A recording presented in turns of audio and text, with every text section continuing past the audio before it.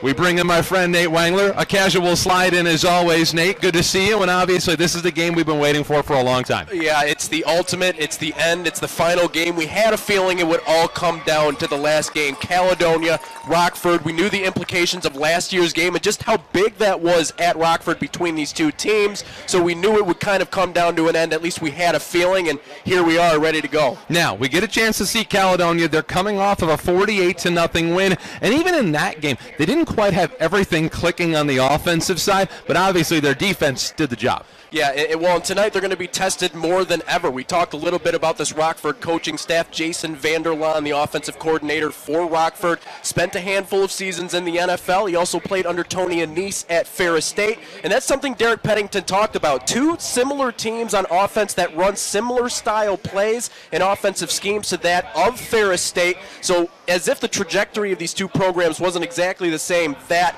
is much in the same. So it's going to be a real test here tonight for Caledonia, the most efficient running and passing team they've played all year. Meanwhile, on the other side, you've got a Rockford team that's had some big wins this year, including a win over Muskegon and Mona Shores. They also handled Granville, a team that Caledonia had a little bit of a harder time putting away. Really, that was the only close game for Caledonia. Meanwhile, Rockford's had a couple of other tests so far this year. Yeah, Rockford has had a few tests so far this season, but I think the thing that really stands out about them is the fact that defensively, specifically this linebacking core, has really held down the fort and has kind of bailed out the offense in some of the games that they haven't been in. We talk about Tice Sigard, Rick Beeson, two of the standout linebackers that they have on this team. They're going to be really important because we've talked about Caledonia has almost run the football without any sort of contest so far this season. They're going to have their hands full tonight against those two veteran returning linebackers for Rockford. We cannot wait. We've been waiting for this one for a long time. It's Caledonia and it's Rockford. Coming up next, our conversation with the head coach of the Caledonia Fighting Scots,